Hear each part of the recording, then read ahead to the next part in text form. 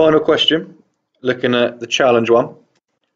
We've got a little bit of a mixture of everything. So we've got our fractions, we've got our indices, and we've thrown some surds in as well.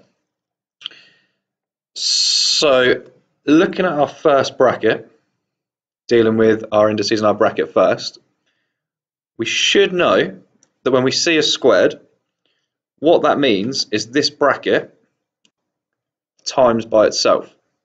So if we rewrite that out, it's going to look like 4 plus root 18 over 2 multiplied by 4 plus root 18 over 2. So that's what it's going to look like. We're going to times this fraction by this fraction. When we're multiplying fractions, we need to do the top times the top and the bottom times the bottom. So we can't just, it's not just as simple as multiplying the top of this by the top of that, because we've got two elements to each part. So what we're going to need to do is we're going to need to form some brackets and then expand them. So it's going to look like 4 plus root 18. So that's this bit here. That's this bit here. We have just taken here. And we're just going to multiply it by this bit here. So it looks like that, plus root 18, because we need to times them together. So we basically just need to expand our double brackets. So 4 times 4, 16. 4 times root 18 is 4 root 18. Root 18 times 4 again is 4 root 18 again. And then root 18 times root 18 is just 18. And if we simplify all that down, we can do 16 plus 18, which will give us 34. 4 root 18s plus another 4 root 18s is going to give us 8 root 18. And this is going to form the top part of our fraction. So we've got 34 plus 8 root 18 all over, and then just 2 times 2 is 4. So that has dealt with our indice there, our squared. And then we've still got to take our fraction away from this fraction here. So now if I take this part and I bring it just beneath like so, so I'll do it in a different color just so we know we're going onto a new stage. So we've got 34 plus 8 root 18 all over 4. Take away 2 minus 4 root 81 all over 3. And now we just need to take them away. So we're going to treat it exactly the same as any other style fraction when we're taken away. So we need to find our common denominator. So we're going to times our current denominators together. So 4 times 3 is 12. So we're going to have 12 on the bottom. Just like that. What did we have to times our 4 by? We had to times it by 3. What did we have to times our 3 by?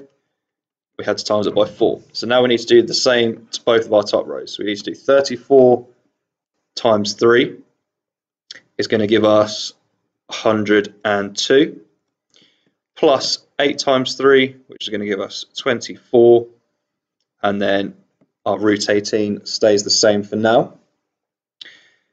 Then we've got 2 times 4 is 8, minus 4 times 4 is minus 16, and our root 81 stays the same.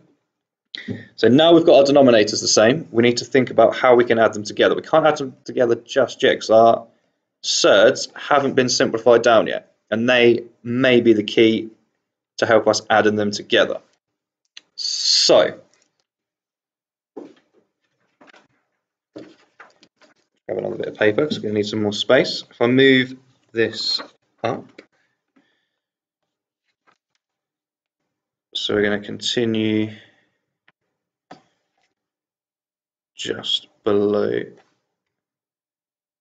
like that. So again, I'll swap colors, I'll swap to red again. So we're going to simplify down our indices and see what we're going to end up with. So if we take our root 18, we can simplify that down into root 2, root 9. And then our root 9 can become 3, so that leaves us with 3 root 2. So we need to take our simplified surd and replace it with our root 18. So that is going to give us, once we've got focus back, there we go, 102 plus 24 times our 3, which will give us 72, and then root 2 from there, all over 12 still. And then we're going to simplify down our root 81, which we should know is just 9. So all we're essentially going to do is 9, because root 81 is just 9, times our 16.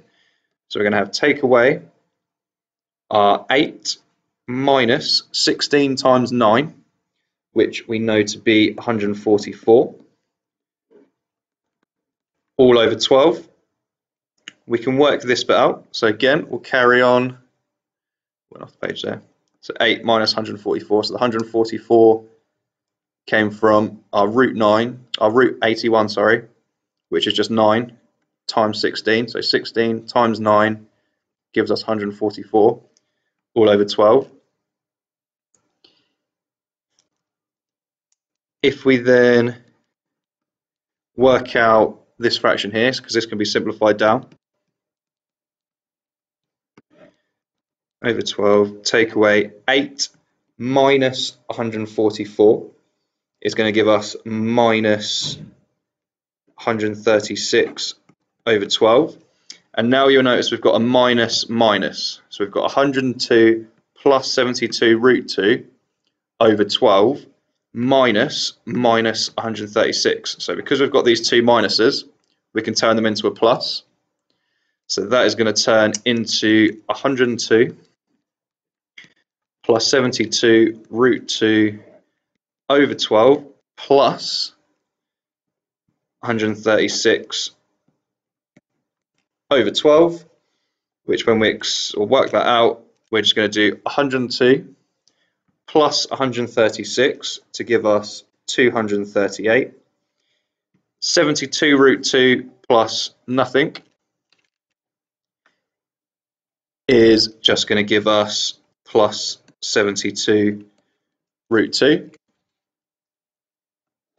And we're still going to have our 12 on the bottom. And that is your answer.